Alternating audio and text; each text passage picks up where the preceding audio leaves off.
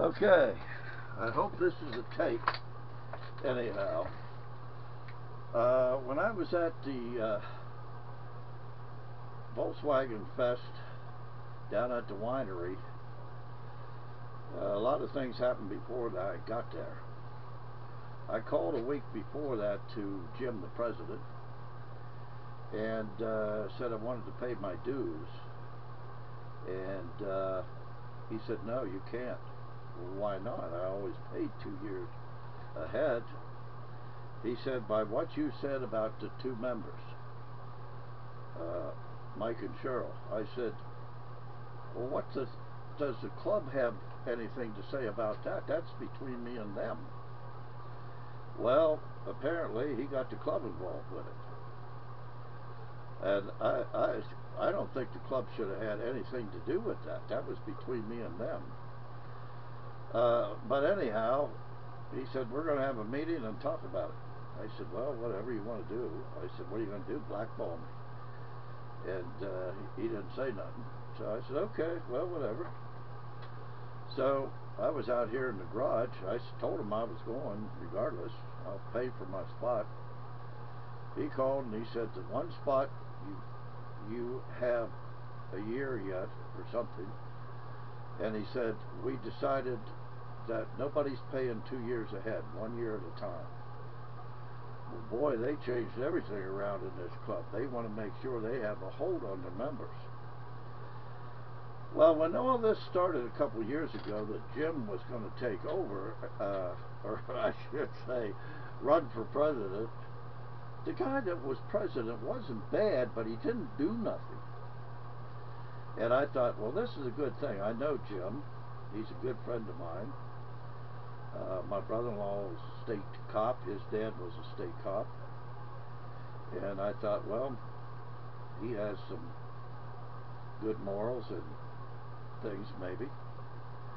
And I like his girl, Pat. Me and her always got along good. And probably not always agreed upon everything, but he did some nasty things to me that he thought was funny, but I never thought they were funny, but whatever. Well, anyhow, that's here and there. Well, he called here and said, well, we voted. We're going to put you on probation. I said, well, you don't have to. I'm not going to join. I decided I wasn't going to join. And I said, by the way, I have some stuff here I want to give you when I come down. Well, he said, you're a member for a year or something. I don't know what it was. And I said, well, I got some stuff that belongs to the club I want to give to it. And he said, what's that? I said, well, I'll give it to you. You can do whatever. You can give it to the members. Well, when I got there, he never showed up. Some other guy. And he said, I said, I got a free spot, and I'm paying for another spot, and I'd like to be around Jack. Isn't Jack coming?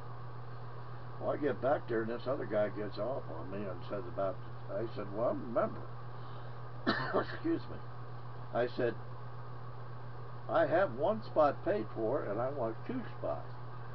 Well, they're already taken. I said, well, I thought Jack had these spots from Bug Stuff. And it was a hell of a mess as usual. Nobody knew what the hell they were doing. Well, in the meantime, the whole story about this club was when Jim went in for president, I talked to him. I said, we need to do something for the members. They have a lot of money in this club, and nobody's doing anything. I said, I feel we should have one meal every Christmas for the members and do something for them. Well, I didn't know that they were giving money also to charities. When I said, how about giving some to St. Jude's, because I have a pacemaker, and without that, St. Jude's, I wouldn't probably be here today. And I think that would be a good thing. I'm a member, and that's the way it is. Well, anyhow, I don't think you ever give anything to them. And who do they give to? I don't even know. Probably some outfit that Jim or somebody wants to give to. Who knows? I think you ought to give to something that it needs to be given to. Kids, even something like the Shriners, they do a lot for kids. See, I'm that type of person. I think you ought to give to something like that. And Children's Hospital and all that kind of stuff. Don't have to give a ton, just give a little, save some money for whatever you're going to do through the year. And he said the only ones that's getting anything is the members at work. Well, that's bullshit. Some people can work, that's fine. Some people can't work, that's the way it is. I live in Pittsburgh. I can't be running back and forth. And I said, well, we ought to keep getting more members involved. Oh, no, that ain't going to happen. Well, see, they want to control things. And that I'm not for. I don't, this control thing and all this other stuff irritates me. It really does. And that's why I got to say one thing about Mike. He didn't want to be a club member, but his wife did, I guess, and drug him in there or whatever. I don't know. And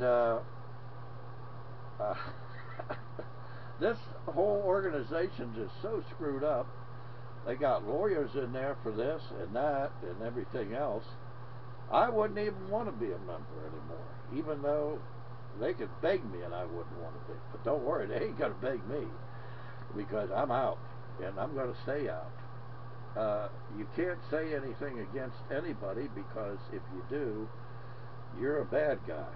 Well, guess what? There's freedom of speech in this country. And I can say what I want to say. And that's how it is. As long as it's true. And that's true. And we got a guy in office right now that is our president. It sucks. And I don't know who would be a good president. Either one was running, sucked. And I don't even want to get into politics. That irritates me. But anyhow, I guess enough said. And I'm going to race, have good time. I belong to another car club, and these guys are good. They wanted me bad, and I'm joining, and that's the way it is. The people that belong to this club can drink wine, have parties, and go on car cruise and everything else, and that's fine. I'm gonna do what I can do and try to be a good person, and I'm going to speak out when things ain't right. I was at Woodstock, and I know what happens. You never get 100,000 people together without somebody being killed, like you did then. Over 100,000 people together, nobody got shot. Try it today. This world's going downhill, and I don't like the way it's going. So enough said. And I'm done with clubs. But I'll go to their things and sell stuff and talk to people like I did. I had a good time. Didn't sell much. Hand out a lot of cards. Then I found out I had the wrong email address on. I had Verizon on instead of Comcast. But oh well, I had to change that around on my card thing. Talk to y'all later. Stay in touch. Give me a call, 412-384-8012. That's the house number. And I'll be glad to discuss anything with anybody. Geno at Geno's Transactional Performance. I love doing transactions, and I like doing some motors. But see Joe Cooper, he's the best motor builder around, I'll tell you. He knows what's going on in this world. He does all kinds of stuff. Good friend, and I can't say enough about it. And Pete Peak, I've known those guys for a hell of a long time. They're good people. Talk to you all later.